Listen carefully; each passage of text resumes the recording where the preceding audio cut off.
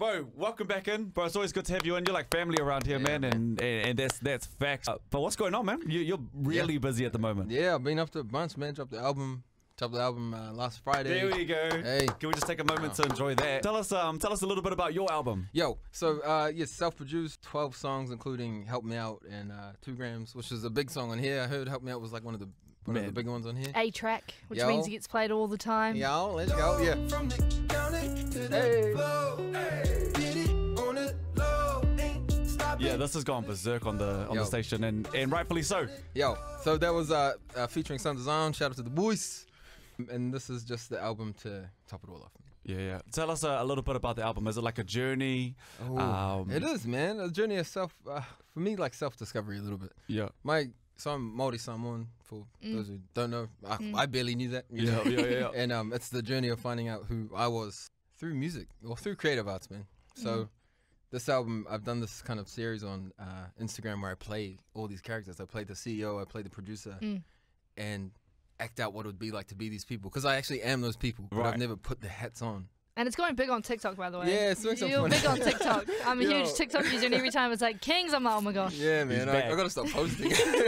Now people are like, are you a musician or like TikTok dude? So, but yeah, so did these skits, and it was to help support the album. And now we're at 4.6 million the first week, so damn, it can only be good things. Yeah. What's it been like for you as like you said, a journey, and you're Maori Samoan for those that don't know, and you do everything yourself. What's that been like? Has the industry been good to you? Has it been tough? Obviously, first starting out, it must have been tough as the journey is. Now you're one of the biggest in the game. What's that got to feel like to you? Yeah, it's interesting, man. I think reclaiming my, I'll say mana, was tough, man. Like it's a hard industry to find yourself in when you're told to be a certain thing and to do a certain thing. To know that you can do it, but to also feel weird doing that. And when I say that, I just mean fitting into a box. Yeah. Pop music structures, things like that, where I'm like, oh, but I want to spit like a Code 16. And they're like, oh, no.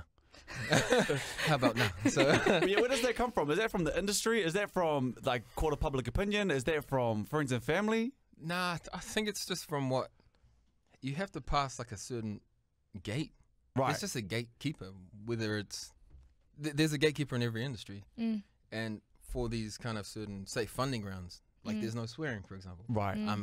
I swear a lot. So there's things you have to just adapt and become in order to achieve funding or to achieve these things. And it's making those changes, like, do I feel like I'm a sellout when I'm doing this? Right. Yeah. If I'm not swearing, am I me? Yeah, blah, blah, blah. So it's these kind of conversations I had. But I'm at a place now where I'm like happy. Yeah. So this song right here, and we all know it, right? Don't worry about it.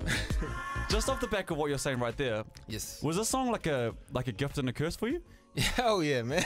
You know what I mean? Yeah. This is like, man, you imagine being in your like garage making beats, and then the next week you're the dude. Yeah. That's crazy, man. I still have my daughter. We're still like broke, trying to get money for gas type stuff. So to go from that to you're the dude. Yeah. You're opening for TLC like that. I think the following month I opened for TLC.